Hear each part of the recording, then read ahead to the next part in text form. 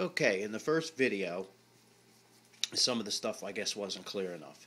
The bottle, the tubing, and the bubble counter are pretty much self-explanatory. The ventory in the top of the tank you really couldn't see, so I'm gonna try to explain how I built that. The first thing is basically this is just all the stuff you can get from Home Depot. Small tubes, it's half-inch PVC fitting, stuff like that. Cheap, readily available. Okay, the ventory. All it is consists of a short piece of PVC with a small tube drilled on an angle. Okay, like 45 or as close as you can get. It's kind of tricky drilling, but it's easy. It's plastic. Basically, insert that tube in there on an angle, glue it, and I don't know if you can see this, but if you look in the end there, you can see that that is facing the direction which the water will flow by it.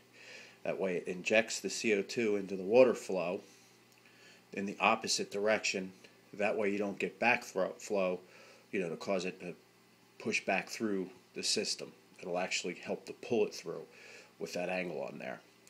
And then basically all you do is you just use your fittings to tap that into your filter and then into your tank, basically any way you need to go with it. Try to keep it at the top of the tank and have a fitting on the end to force the bubbles down. That way they have maximum contact time with the water in the tank also. This over here is a compressed gas cylinder of CO2. And a regulator I found that I'm going to try to convert over to be using that. And when I figure all that out, I'll try to get a video on here to show you how to do that. And I'll tell you where I got these parts. They're pretty cheap. I was able to find them pretty cheaply. That's about it. Thank you.